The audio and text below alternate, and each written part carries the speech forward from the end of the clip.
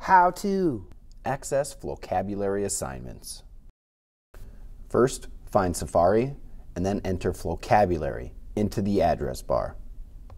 Next, select Login in the upper right-hand corner of the window.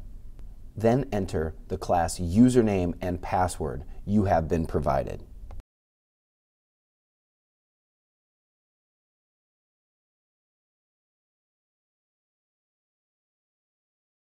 Now search for the Building Empathy assignment by using the search bar next to the magnifying glass on the top of the window. Watch the video and then complete the Read and Respond, screenshotting your results at the end.